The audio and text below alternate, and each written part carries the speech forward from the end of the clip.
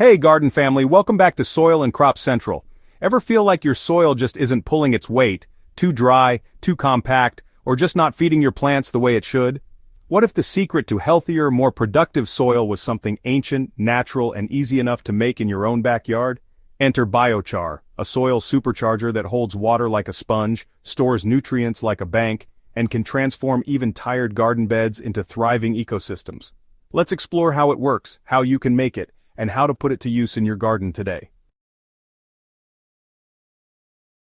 Biochar is a charcoal-like material made by heating organic matter, like wood chips, crop residue, or even yard waste, in a low-oxygen environment, a process known as pyrolysis.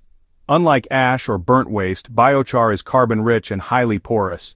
These pores aren't just holes, they're miniature hubs that hold water, store nutrients, and provide habitat for beneficial soil microbes. What makes biochar especially exciting is its history. Indigenous Amazonian farmers used biochar over 1,000 years ago to create terra preta, or dark earth, some of the most fertile soil ever recorded.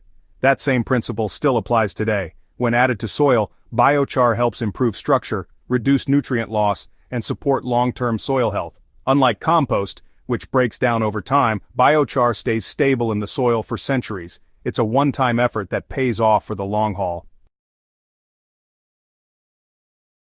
If you're after bigger harvests, fewer watering sessions, and better soil structure, biochar might be your new best friend.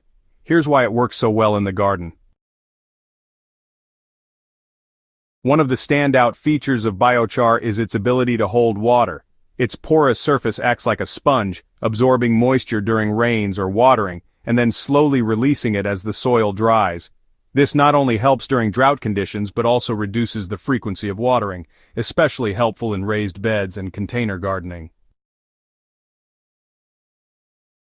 This feature is especially beneficial for gardeners in arid or unpredictable climates.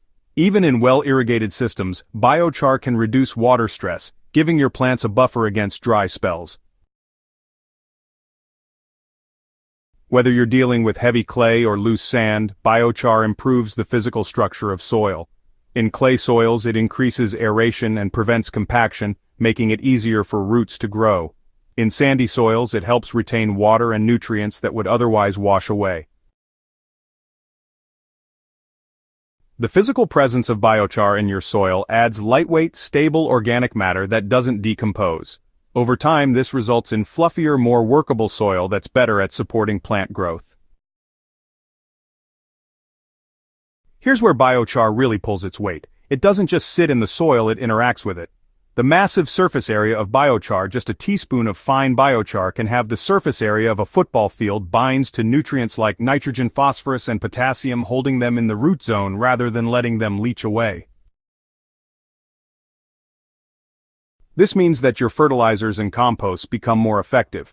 Rather than washing out with the next rain, those nutrients stick around, right where your plants need them. As a bonus, biochar also supports microbial activity, which helps make nutrients more available to plants. Buying pre-made biochar can be expensive, but the good news is, you can make it yourself. It's a simple, rustic process that turns your garden waste into gardening gold. The easiest way to make biochar is using a metal drum or old barrel with a lid. Fill the drum with dry, untreated biomass, branches, wood chips, corn stalks, or any other carbon-rich organic material. Avoid anything painted, treated, or oily.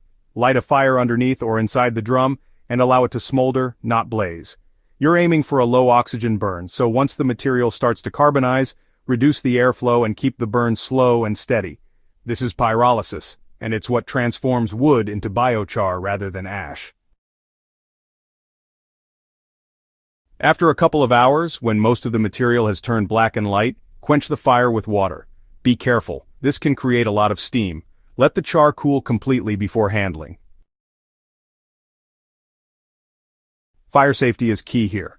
Always burn in an open, well-ventilated space away from structures, trees, or anything flammable.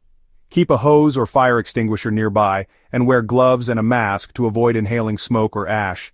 Don't attempt this indoors or on windy days. A little caution goes a long way in keeping things safe and controlled. Not all biochar is created equal. For the best results, keep your fire temperature consistent, ideally between 400 degrees Celsius and 700 degrees Celsius or 750 degrees Fahrenheit and 1300 degrees Fahrenheit, and avoid burning green or wet wood. The drier the material, the cleaner the burn. Try to keep pieces small and uniform for more complete carbonization and better future performance in the soil. Once you've made your batch, crush the char into small pieces. The finer, the better.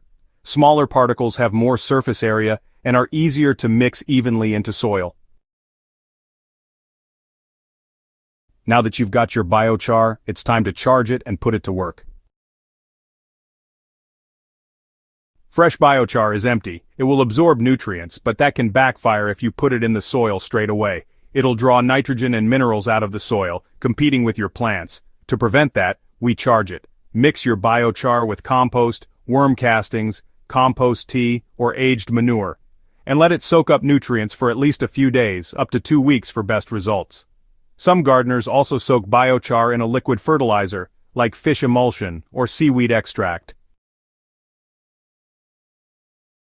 Once charged, it's ready to become part of your soil ecosystem. Dig it directly into your garden beds or planting rows. Aim for 5 to 10% of total soil volume. That's roughly 1 part biochar to 10 parts soil or compost. Blend it well so it's evenly distributed at root level. If you're starting new beds, you can mix biochar with compost and topsoil during the initial setup. For raised beds or no-dig systems, you can simply add it as a layer and gently rake it in. Short on time or don't want to disturb your soil? Use biochar as a top dressing. Spread a 1/4 to 1/2 inch layer around established plants or over mulch.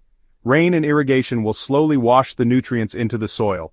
Earthworms will also help incorporate it over time.